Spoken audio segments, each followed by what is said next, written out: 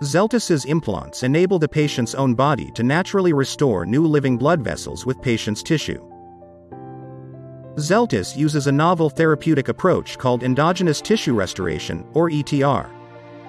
With ETR, the very porous microstructure of Xeltis's implants works as a home for the patient's own cells to form new tissue.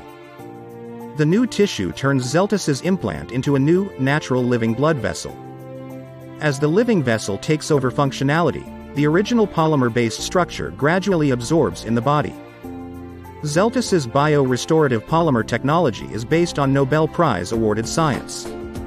Xeltis's devices may help improve the lives of millions of people who need new blood vessels every year.